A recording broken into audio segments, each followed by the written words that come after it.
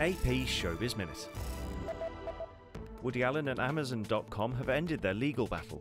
The filmmaker sued Amazon after the online giant ended his 2017 contract without releasing his completed film A Rainy Day in New York.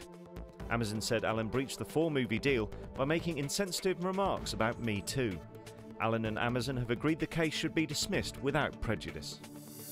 Chrissy Teigen has received an award for raising awareness about low-income children and families. Teigen's husband John Legend presented her with the Giving Tree Award at the star-studded Baby to Baby Gala Saturday night. Katy Perry and Kobe Bryant were among the celebrities in attendance. World War II film Midway has scored a surprise victory at the US box office over the Shining sequel Dr. Sleep.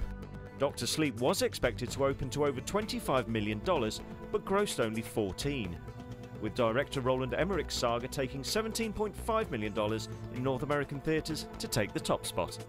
This is Matt Kemp with AP Showbiz Minute.